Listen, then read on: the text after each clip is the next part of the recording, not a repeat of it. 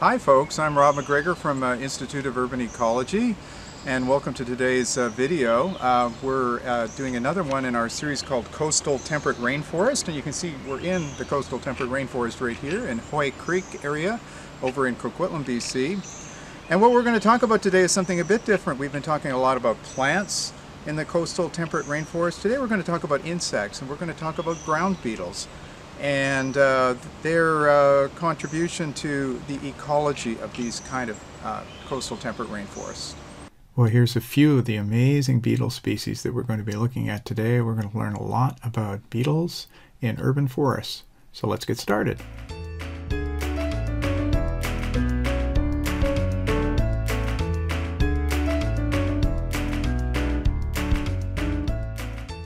Well, we're going to start here. What we see here is two photographs of the Hoy Creek watershed in Coquitlam, one from the 1980s and one from the 1990s. The one on the left, you can see there's a lot more forested land in the photo, and the one on the right, urbanization has moved into those forested areas and broken them down, fragmented them, and removed some of them. So this is having an ecological effect. So in urban forests, one of the biggest effects of human settlement on urban forests is loss of habitat and fragmentation of habitat. And by fragmentation, I mean breaking up of habitat into smaller and smaller pieces. So what I'm interested in a large sense, in the Institute of Urban Ecology, is how urbanization affects how urban forests function in an ecological sense. Do they function the same as large pieces of forest when they're in small fragments that are dispersed from each other? And you can see, if you look at a photo of the Coquitlam area, you can see there are a lot of forested areas in a variety of different places. There's large parks and small parks, and there's lots of parkland running along streams and rivers throughout Coquitlam. But it's surrounded by a matrix of other kinds of land uses, like industrial land use. You can see some gravel pits up in this part of the figure, and lots of urbanization. And the way we've been studying ecological effects of urbanization in the city is by looking at ground beetles. You can see some ground beetles here on the right. You may have seen some of them in your garden or in your backyard. They come from the family Carabidae, which is a huge family. It's got 40,000 species in it worldwide. There's something like 3,000 species here in North America. And these insects are predominantly generalist predators. What I mean by that is insects that feed on small invertebrates, like smaller insects and various other creatures in the forest. Most parts of the world that are urbanized have a mixture of native species from the area and species that have been introduced into the area from different continents. And that's the same pattern we see in Coquitlam. Ground beetles have been used by a lot of people as indicators of ecosystem health, and we'll get into how that works as we go through this video today. But they've been used by people who work in the forestry field, in agriculture, and also in people that do studies of the effects of urbanization on ecological function. And the way you sample for ground beetles is fairly simple. We use what are called pitfall traps. And here's a diagram of a pitfall trap where you see an insect walking along the surface of the soil.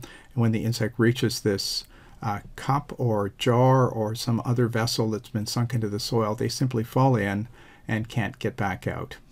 Here's the type of pitfall trap we use on the right, which is made out of a plastic cup. So pitfall traps at Institute of Urban Ecology, this is how we make them. It's very simple. You can make these at home yourself. We just get two plastic beverage cups like this. One's to hold the hole in place after you dig the hole, and the other one is the trap that you put in for insects like beetles to fall into, and then you can take the first piece out and without disturbing the hole you've made in the ground. And what we do is we screen the bottoms. I don't know if you can see, but there's a little piece of screening on the first cup, and on the second cup there's a hole, and these both allow water to drain through the trap if it happens to be really rainy. If you're doing this and it's not raining, you don't need this. You can actually just put a single cup into the ground, and that works fine as well if you want to try doing this kind of trapping on your own. So we're going to show you how to install one of these traps right now, and we'll just go over this way.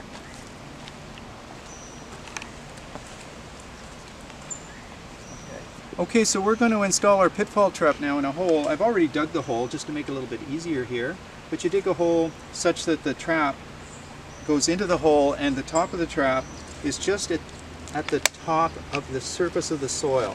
If it's not quite right and it's sticking up a bit, you can pack the soil a little bit around it. And you don't have to do this, but what we do when we install our traps for our projects is we take a styrofoam plate like this and we cover the trap and put wooden skewers into the ground just to protect it from rain a little bit. You don't want that to be covering the top of the trap, of course, but an inch or so off of the ground. And then in the evening, these beetles that forage at night will walk around and they'll fall into the trap and they'll be captured because apparently their feet don't work so well on plastic cups, so they're trapped.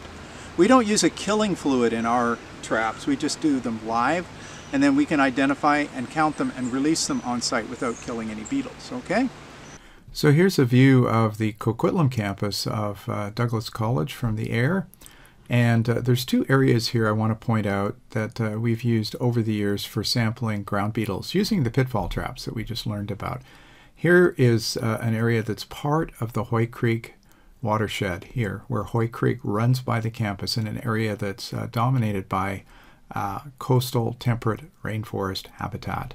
South of the campus is an area here, this lighter green area, that is a meadow vegetation area that's the remnants of a former gravel pit and a variety of other human-related disturbances, so it has quite different vegetation and habitat associated. When we sample these two areas, we get a collection of different beetle species. Again, as I said before, a mixture of European introduced species and native species. On the left, a number of the species are European imports. Carabus nemoralis, Carabus granulatus, Pterosticus melanarius, and Calathus fucipes are all European imports that we find in our traps. And on the right, there's two species that are native forest-dwelling, slug-eating, or snail-eating species. In the genus Scaphanotus, we have Scaphanotus angusticolus at the top and Scaphanotus marginatus below. Those are the native species that we see predominantly. And what we've noticed over the years is that when we collect data on these beetles in these two habitats using pitfall traps, we find the same pattern every time. European species predominate in a disturbed meadow habitat. Yeah, so in the habitat south of the campus, we always see more European species, and native forest species like those Scaphanotus species that feed on snails and slugs predominate in the forest habitat. And this pattern allows us to use this as a way to detect human disturbance across different kinds of habitats in Coquitlam.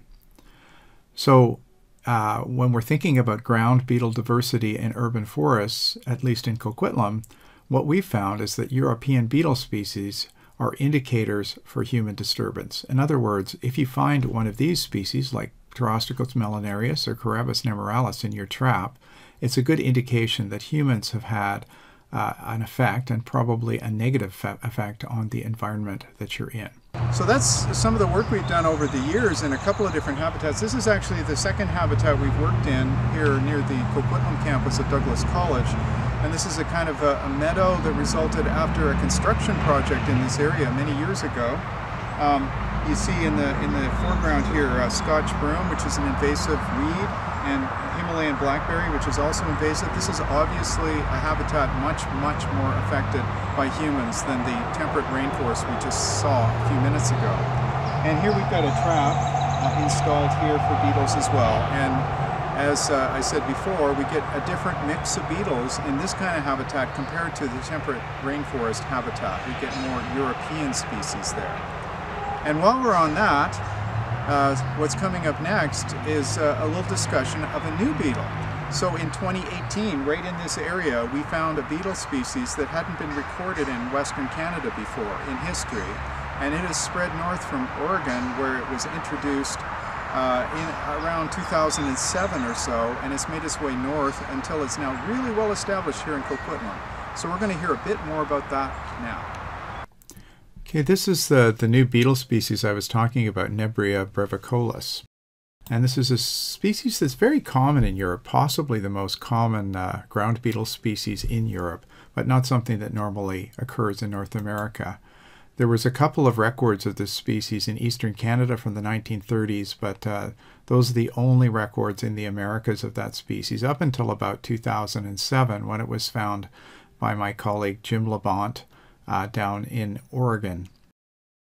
So as we've now found it in Coquitlam, this is a new species in Western Canada. It's spread north from Oregon, and I assume it's spreading south as well. This species is fairly invasive. Most European beetles, and most of the ones I've talked about already today, are mostly restricted to human-affected areas. This beetle, in Oregon at least, has a very wide range of habitats, and one other thing about it is it has functional wings, where some of the other beetle species don't, and it can disperse from area to area by flight. So here is a quote from a paper on this species that gives the range of habitats that it occupies, and you can see it's very wide, if you like. Highly degraded heavy industrial sites, agricultural fields, city parks, gardens, second growth woodlands, mature conifer forests, montane rock gardens, and otherwise pristine stands of old growth noble fir with elevations from sea level to 1,249 meters. In other words, this beetle has a lot of potential to spread into lots of different habitats here in the Vancouver area if it gets well established. And the question about a species like this is, what is really the threat of this species? This species is not going to become a pest of agriculture because it doesn't feed on plants, but it might have ecological effects, things like displacement of native species if it establishes here. So we've been looking around, checking around in Coquitlam. Last fall we did some sampling. Our first collections of this beetle were in 2018. And we know now there was an introduction into Vancouver earlier than that because there's one specimen from back in 2015. But we looked around in a variety of places, 8 locations in Coquitlam. We trapped in the same places I've been talking about today, the David Lamb campus, meadow and forest habitats, and 6 Coquitlam parks. And what we found last fall is that it was established in 4 different locations in Coquitlam. So it's definitely well established in Coquitlam. And what we want to do now is to find out where this beetle occurs across the Metro Vancouver area. And this fall we're going to establish something called the Beetle Watch Program. We want to know where the beetle is found across the city, essentially. And we want to have your help in making this happen. We're establishing a citizen science program where people from the public can get involved, and they can put in pitfall traps in their own parkland habitat, in their own yards and gardens. And when they capture beetles that resemble this beetle in the photo on the right, they can take photos and send it to us where we can confirm identification, and we can start making a regional map of where this beetle occurs. So I hope all of you want to get involved in our new Beetle Watch program this fall. We're starting it in the fall because Nebria brevicollis, the new beetle that's shown up in the Vancouver area since 2015, goes through a summer dormancy in July and August, and you can't see the adults. But if we do pitfall trapping together in the fall and you take photographs, we can confirm where this beetle exists in different parts of the city, and that would be really cool to find out because right now we don't know.